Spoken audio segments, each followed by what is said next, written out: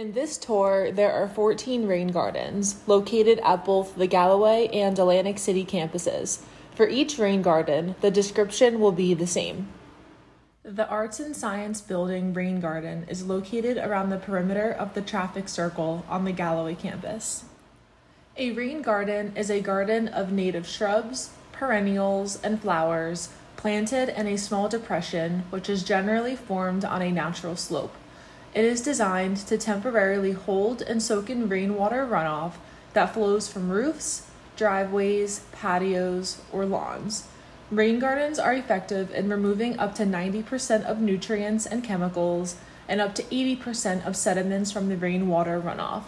Compared to a conventional lawn, rain gardens allow for 30% more water to soak into the ground, reducing the amount of stormwater runoff in a given area.